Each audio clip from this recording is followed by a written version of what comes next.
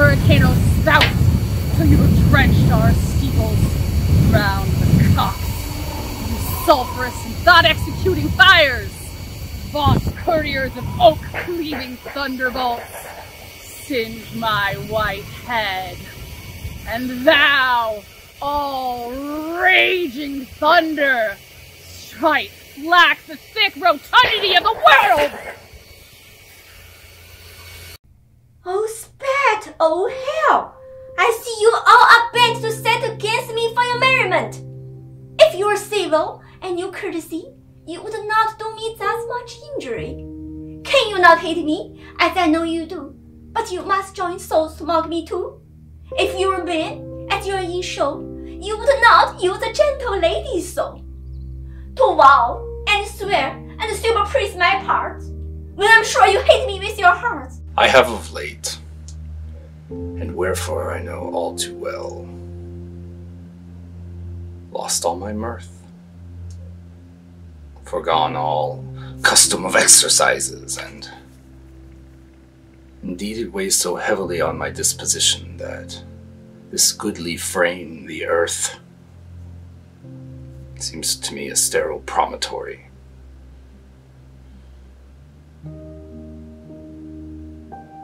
This most excellent canopy, the air, look you, the brave o'erhanging firmament, majestical roof, fretted with golden fire. Why, it seems no more to me than a foul and pestilent congregation of vapors. What a piece of work is man! How noble in reason, how infinite in faculty, in form and moving, how express and admirable. In action, how like an angel, in apprehension, how like a god. The beauty of the world, the paragon of animals.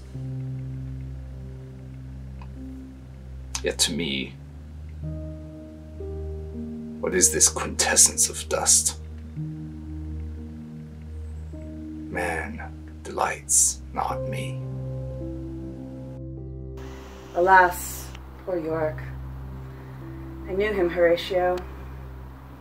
A fellow of infinite jest, of most excellent fancy. He hath borne me on his back 1,000 times, and now, how bored in my imagination it is.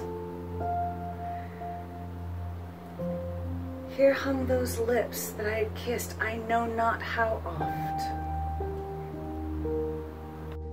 Have I not reason, beldams as you are, saucy and overbold? How did you dare to trade and traffic with Macbeth in riddles and affairs of death? And I, the mistress of your charms, the close contriver of all harms, was never called to bear my part, or show the glory of our art. And what is worse, all you have done hath been but for a wayward son, spiteful and wrathful, who, as others do, loves for his own ends, not for you. But make amends now, get you gone, and at the pit of Acheron meet me in the morning. Thither he will come to know his destiny. Your vessels and your spells provide, your charms and everything beside. I am for the air, this night I'll spend unto a dismal and fatal end. When 'tis done, then 'twere well it were done quickly. If the assassination could trammel up the consequence and catch with his surcease success, that blow might be the be-all and the end-all here.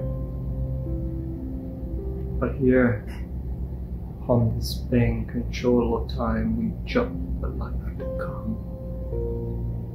But in these cases we still have judgment here, that we not teach with bloody instructions, which being taught may turn to plague the inventor. This even-handed justice commends the ingredients of our poisoned chalice to our own lips.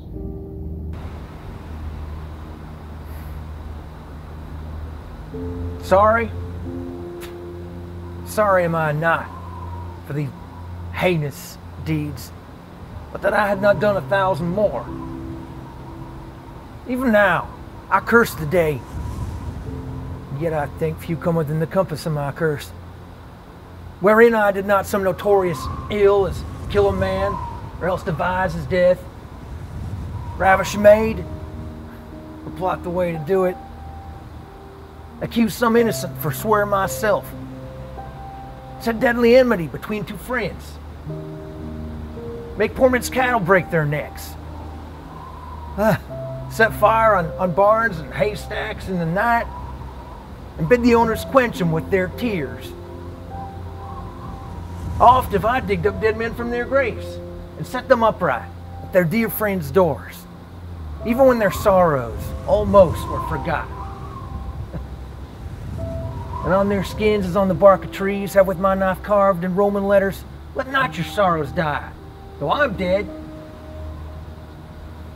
I've done 1,000 dreadful things, as willingly as one would kill a fly.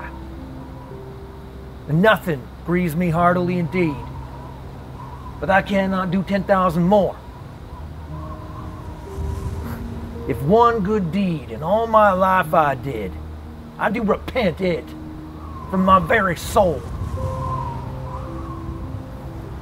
Are we getting on with this or what?